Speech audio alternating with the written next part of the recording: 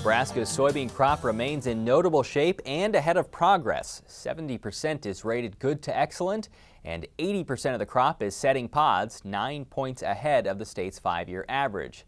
The USDA's crop production report projects Nebraska's soybeans will average 52 bushels per acre, second only to Illinois' 54. Now, on the downhill slope of the growing season, farmers can begin to think about scheduling final irrigation passes of the year. Once beans begin maturity at R7, they no longer use water, but determining how much water to put on before then can be tricky.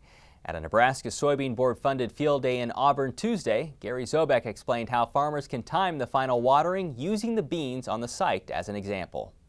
Well, these beans are in the beginning pod fill, the R5. We've got some beans that are a little later or at R4. R4 beans are going to need about 9 inches of water to maturity. These here are going to need about 6 or 6.5 inches. Now, that doesn't necessarily mean you need 6.5 inches of rain, because you might have something in the profile yet? Yes, depends upon, every situation is going to be different. These here probably have about 2 inches of available moisture in the profile. So that means we're going to need probably about 4.5 more inches, either come in the form of rainfall, hopefully rainfall, or potentially irrigation. You say that it's important to leave room for rainfall at the end. Is that what you're talking about? Well, that's our goal whenever we monitor and manage irrigation on corn or soybeans. What we want to do is, in most years, leave the profile as dry as we can without hurting yield. So that's typically, we use a 50 or 60% depleted area. That way, during the off season, Mother Nature will refill it with that moisture that's free. At what point then do you want to be at 50 to 60% of As we get to R7, nearing maturity, that's where we'd want to have it at either 50 or 60% depleted.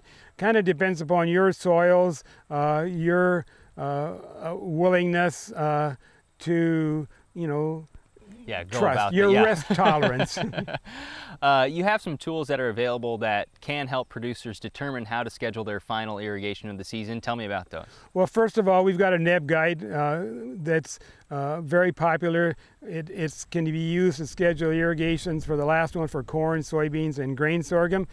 We also have our crop water app that we've just released an update to it, where it lets you put in your sensor readings or your estimate of soil moisture. You put in your crop stage and your maturity, and then you calculate. It will tell you how much more moisture you're going to need to get your crop to maturity.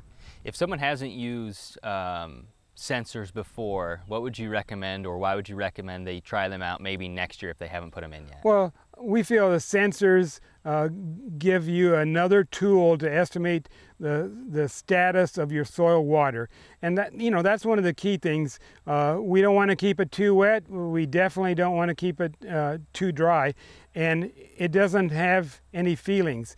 You put them out there and they just give you a number. Then you use a chart to, estimate the water that's left. Because if I'm going out and I'm feeling it, if it's hot and dry, it's going to feel really dry. If it's cool, wet, and cold, it's going to feel wet. Whereas sensors, they don't have those feelings. They don't lie. And ET gauges as well? An ET gauge is another great tool. We really like them because they take into account the current conditions, the temperatures, the solar radiation, the wind, and all that. And then they give you a good estimate of what the crop ET is. August, I can go out during county fair and it's been 100 degrees out there, but my ET gauge only dropped 1 inch because we had so much humidity. Then I know I don't have to be worrying too much about irrigation. If it drops 2.5 inches, I'm going to worry a whole lot and know, depending on my stage of growth, if it's during the reproductive stages, I'm really going to need to irrigate. And so it's in my backyard. It's representative of several miles around. I feel that it's a great tool and it's pretty economical. On the Market Journal website, you can find a link to a NEB guide on predicting the last irrigation of the season, as well as a link to UNL's Crop Water app.